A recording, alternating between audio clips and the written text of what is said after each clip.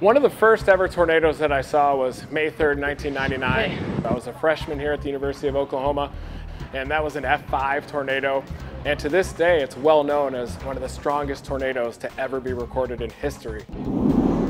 Look at the beauty, man. Number 4 is likely the Manchester, South Dakota F4 wedge.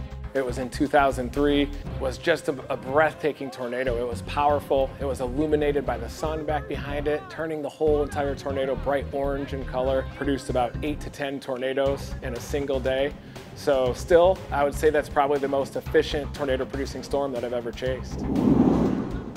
Number 3, I would say, is the most powerful tornado that I've ever seen in my 25-year storm chasing career, and that's the Philadelphia, Mississippi EF5 tornado during the super outbreak of April 27, 2011, the most prolific tornado outbreak in recorded history.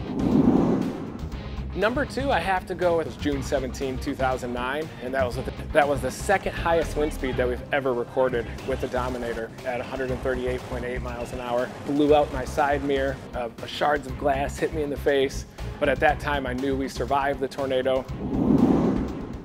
The number 1 most memorable tornado intercept that I ever had was actually a couple days before the legendary El Reno, Oklahoma tornado. Near Bennington, Kansas was probably the most powerful, most intimidating tornado that I've ever chased. And I thought the tornado was gonna envelop us as we were on foot. I'm honestly just lucky that we survived that tornado.